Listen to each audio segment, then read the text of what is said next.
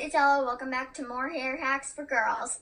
And today I'm going to be teaching you how to keep your hair less knotted and more straight.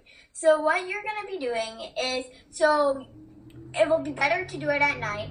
And so what you're going to do is get in the shower, make sure you get your hair nice and wet, scrub it nice with, really good with shampoo, rinse it out, put in conditioner really good, and then get out, and your hair should be wet, like it always is when you get out of the shower.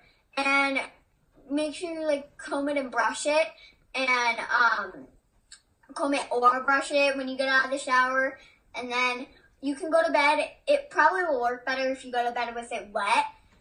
And normally when you brush it when it's wet, it will get more straight, and you're gonna go to bed with it more straight.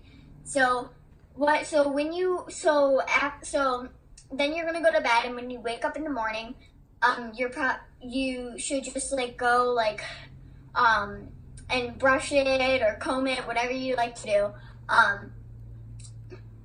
more. And then once you start getting more and more ready for the day, brush it one more time, and it should be less knotty and more straight. So make sure you stay tuned for more hair hacks for girls in a little bit. Bye!